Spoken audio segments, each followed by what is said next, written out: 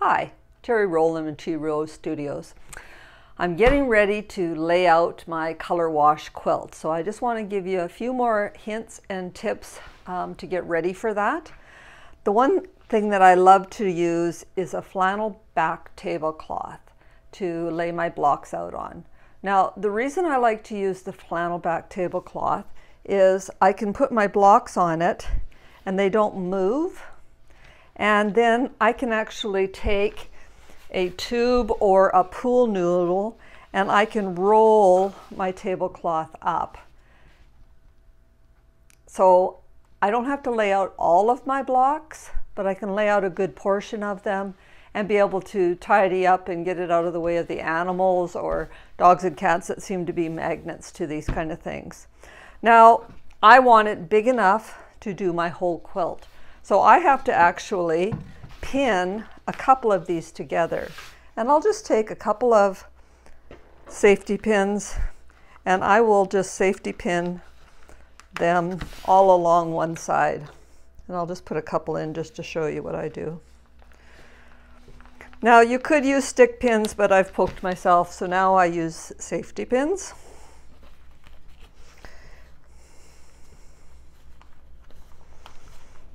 And once I've got this whole side,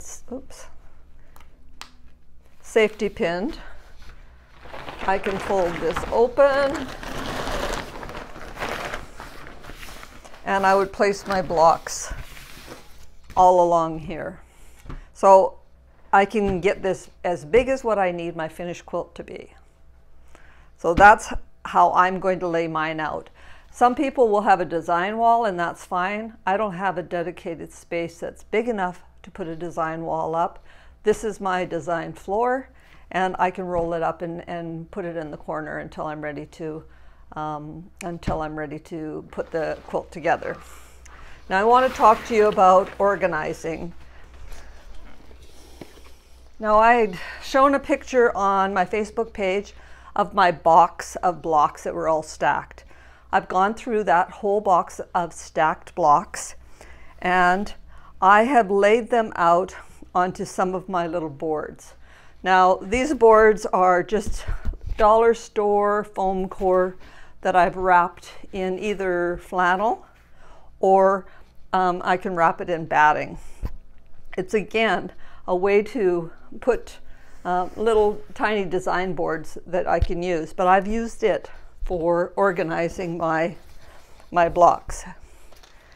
And I took all of my yellow and I went and sorted them and organized them by value, and then I've got my transition blocks also down at the end.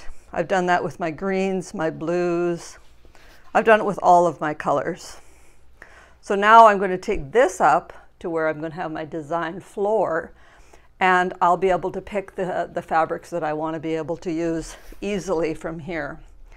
Now, when I'm doing that, I may take a smaller container and put all of my yellow blocks in it.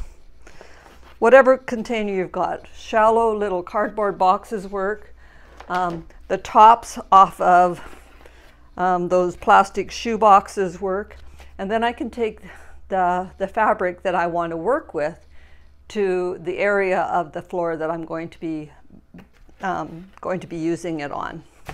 So any kind of, the tops off of the little plastic containers work well, or any kind of a cardboard box, just so that I can get these closer to where I'm working.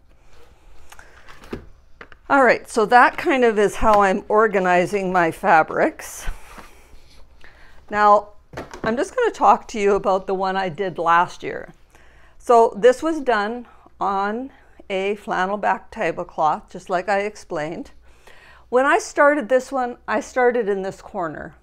I started with my black blocks. And you can see I've got very black blocks right in the corner. And as they bleed out from there, they're going towards brown here, and they're going towards gray here.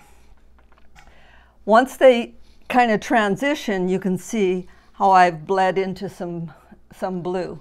And these ones went from brown to gold to yellow. It's just a matter of finding out what blocks you've got. Everybody's going to have different colors. They're going to have different amounts of all of those colors. So it's just start in a spot and work your way out from there. Some people start right in the center. So they'll start with a color right in the center.